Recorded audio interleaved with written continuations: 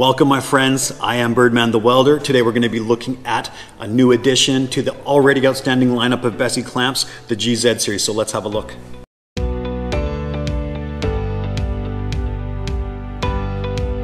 So here we are in Birdman the Welder HQ. For those of you who don't know me, I am Birdman the Welder.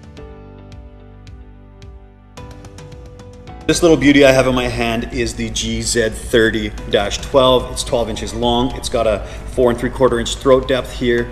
They come in 10 inch, 12 inch, 16 inch, 20 inch, all the way up to 24 inch. But the real beauty about this clamp is this pivot handle. I mean, this thing's great. You can hear, listen up close. You've got that little ball detent in there that is just, it's music to a fabricator's ear. As always, made in Germany with German Bessey steel, providing you the utmost in strength and durability. This thing is a beauty. Let's look at the advantages of this pivot handle clamp. Okay, so what this is allowing you to do is get right in close to the work with the handle without having to fuss with that traditional sliding pin handle or lever handle. With a quick 3/4 turn, you're locked in solid with 1,100 pounds of clamping force. Very little effort.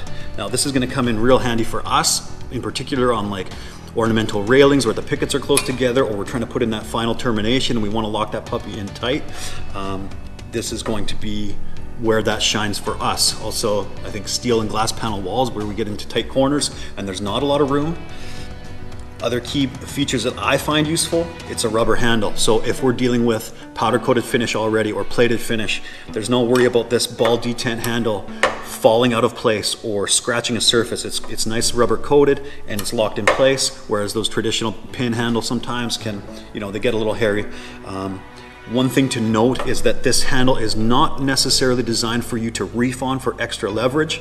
It is designed for the finesse, for the convenience, for the versatility of the tool. This is a medium duty clamp. If you want something with a lot of force, you're going to want to bump it up to a heavy duty clamp.